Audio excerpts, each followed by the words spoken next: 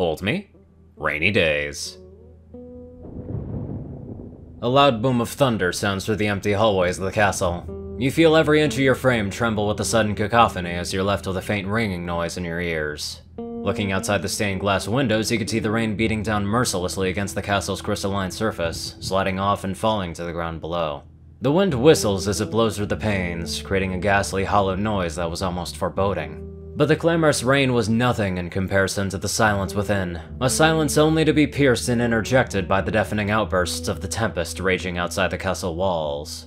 The silence is calming for your nerves and provided a sense of semblance of peace despite the weather's turbulent condition. You hear it before you see it, the hoofsteps approaching you from behind, accompanied by the sound of large castle doors creaking as they closed shut. Pretty soon you hear the hoofsteps stop somewhere behind you, and with a sudden jolt of surprise you feel a pair of hooves throw themselves around your waist, pulling you into a tight hug from behind.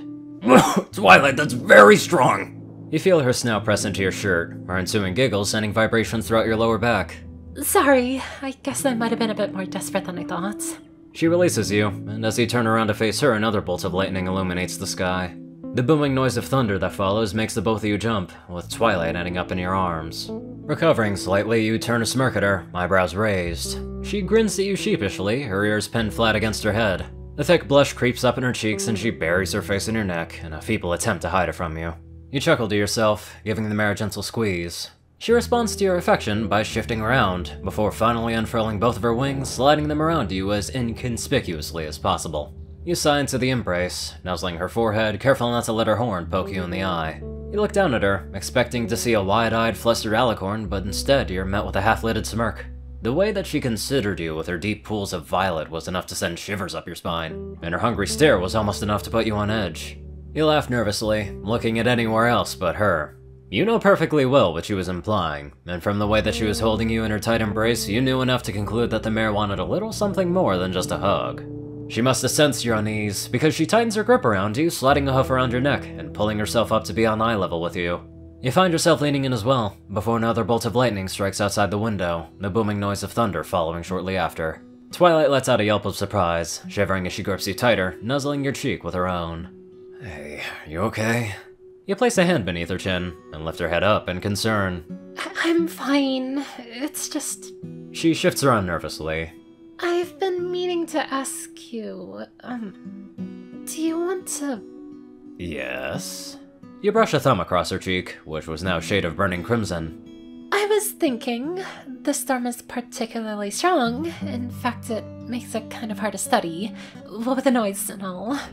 She titters nervously, trying to find the right words. And I was thinking, if you aren't doing anything tonight, do you want to, Yes, Twilight, what is it? You give her a reassuring squeeze. Do you want to cuddle? She smiles nervously at you. I've dearly missed the feeling of you holding me like this, but I guess what I missed most of all was... you. What do you mean? I miss the times when you and I would just be together. Things were so carefree back then. You grip her tighter and lean down to nuzzle her cheek. Of course, Twilight. And yes, we can cuddle. All you had to do is ask.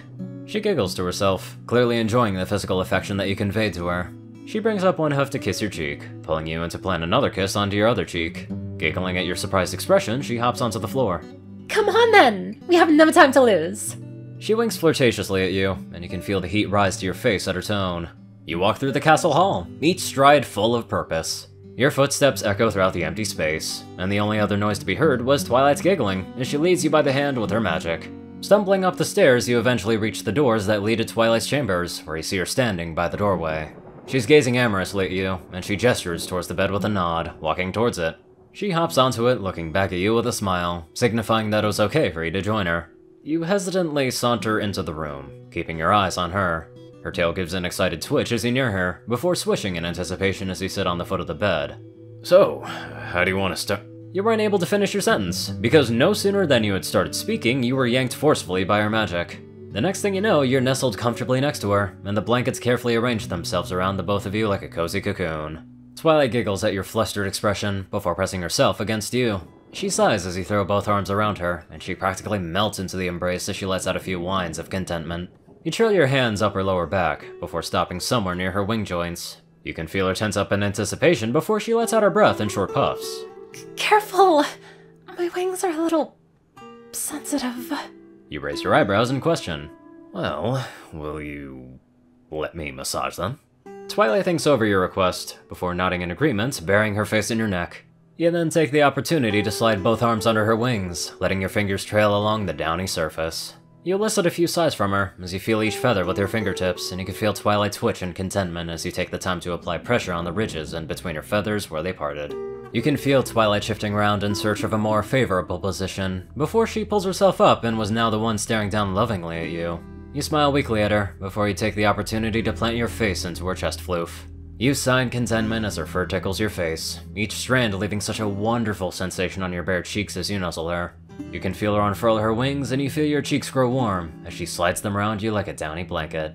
Her wings serve the purpose of keeping you warm, and her feathers do the job of leaving ticklish sensations on your skin as you shift around in the blissful embrace.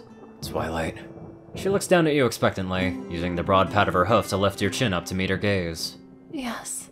She leans into your touch, and with that, all traces of the downpour outside of the castle walls were drowned out by the thudding of your own heart in your ears. You're memorized, you realize, by her violet eyes gazing at you in concern. This was the mare you've come to love, and it was your deepest joy to know that she loved you too. As if reading your minds, Twilight giggles to herself, before pulling you in closer that your lips were only an inch apart. Oh, just kiss me already. You oblige her, closing the distance in between your lips in a kiss. Entwined lovingly in the embrace, you feel all your senses melt into bliss as you further the affection and the passionate moment. A thunderclap echoes throughout the sky, but neither of you flinch as you caress each other, a tender moment on a rainy day. God damn, that is sweet and adorable as hell.